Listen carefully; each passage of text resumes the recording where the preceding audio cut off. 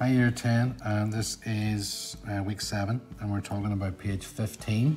And on page 15, it's an Ian King pop art portrait of Humphrey Bogart, okay? It's the same thing again, only there's a little bit more layers into it. You were doing stuff with Audrey Hepburn and the Ed Sheeran, where you had to outline the areas of colour. Well, and you're also doing some scratch boards in the past.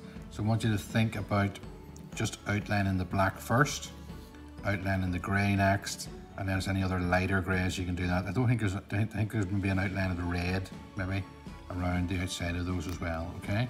So yet again, I want you to put A, B, C, D, E along the top, 1, 2, 3, 4, 5, 6, 7 down the side, and the same with the grid at the bottom. So make sure you letter up, and you also put the numbers down, and you put whatever's in A1 up here into A1 there, whatever's in A2 here, put it into A2 there, and so on and so forth till you get it all. Remember, you're not trying to draw an eye, you're only outlining the area of black.